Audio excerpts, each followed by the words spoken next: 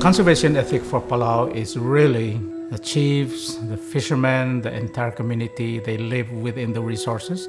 And then if the chiefs and the fishermen say, oh, we're worried about the resources, maybe something is wrong, they would immediately put what they call the bull to stop fishing while it's being watched. And so that was the system. Traditionally, these things were sustainable.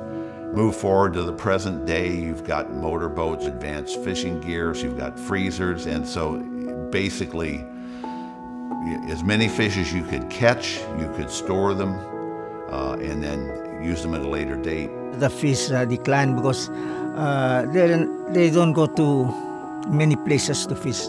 So they just get the fish until the fish become very small size.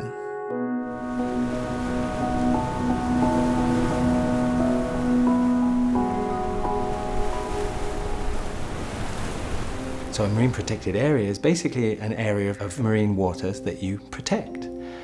You set very clear goals and objectives for what that is. And some can be for enhancing your fisheries, but historically, and especially in this region, they've mostly been to preserve specific habitats. When we got this started, there was simply a collection of protected areas from this village, that village, and other villages, so no network at all. There were a couple of communities that had conservation officers. They didn't have a management plan to guide their work.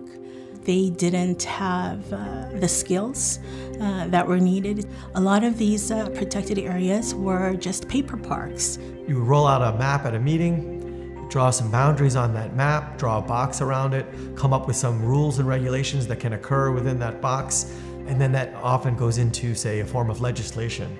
Across Micronesia, typically most of the jurisdictions have locked up or decided to protect somewhere between 15 to 25, even up to 30% of their reefs as no-take marine protected areas in this form of management and conservation. What usually doesn't go along with that is how we'll fund enforcement and monitoring for that area. And then in 2010, with the PAN financing legislation and funding, a lot of these paper parks became real protected areas. What some of our studies have found, looking across the region, is that very few of these marine protected areas are actually effectively conserving the resource. The oceans are connected, so what you do in one place will affect another. So you can't just create these small islands of protection without really looking at management around these areas. Because the fish inside the closed areas were protected, but the fish outside were not. So for the Northern Reefs work, we worked with fishers to first understand why their fish was declining. When they understood that they've been taking fish before they had a chance to reproduce, they recognized that they needed to do something. We need to implement fishing permits to then control who's coming to fish. And so they said, we do size limits.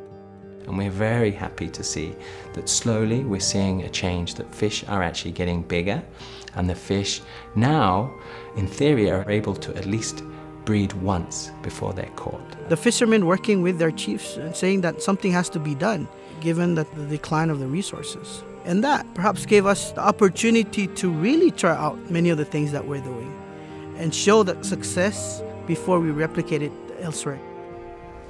It's not that you protect the ocean because of species, because of us.